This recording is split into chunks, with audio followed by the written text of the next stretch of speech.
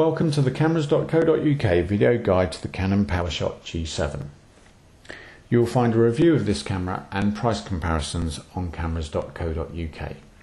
This is an advanced compact camera. It has 10 megapixels and a 6x zoom lens.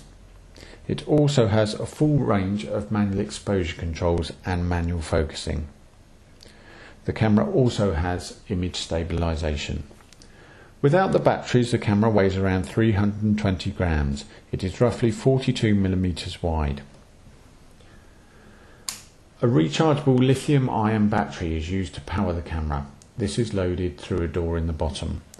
Both the battery and charger are supplied as standard with the camera. Canon estimates you should be able to take around 220 shots before the battery needs to be recharged. Next to the battery sits an SD memory card. A 32MB card is supplied as standard. The camera is also compatible with SDHC cards. These are high capacity SD cards. There are a number of key controls on the top of the camera. To start with, there is a button that turns the camera on and off. There is a ring that controls zooming in and out. Sitting inside the ring is the shutter button you press when you're ready to take a photo. Further over is a dial that controls the ISO level. There is also the main control dial. This controls what mode the camera is in. This could be automatic, manual, a particular scene mode, a custom mode, or shooting a movie. There is also a hot shoe that is used for attaching an external flash unit. On the back of the camera is a 2.5-inch LCD screen. Above this sits an optical viewfinder. Next to this is a small dial used to focus the viewfinder to suit your own eyesight. On the left hand side is a shortcut button giving you access to commonly used features. This button doubles as a print control button when the camera is in review mode. Further over is a button to place the camera in review mode.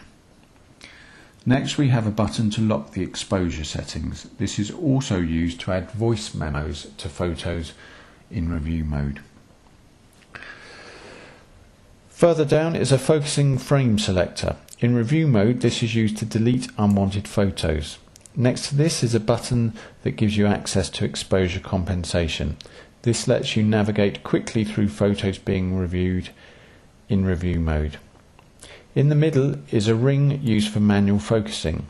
Inside the ring are controls to place the camera in manual focus mode, set the flash, use the self timer or access continuous shooting, and to place the camera in macro mode. At the bottom is a button where you can change the LCD screen display. Next to this sits the menu button. The menu system allows you to change settings such as LCD brightness and the date and time. To access the camera's more major features, you press the functions button. This gives you access to items such as white balance,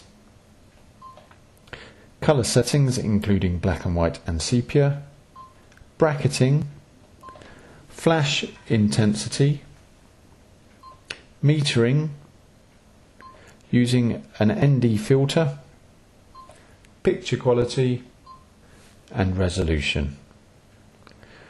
You can buy various accessories for this camera. These include teleconverter lenses to increase the capacity of the lens.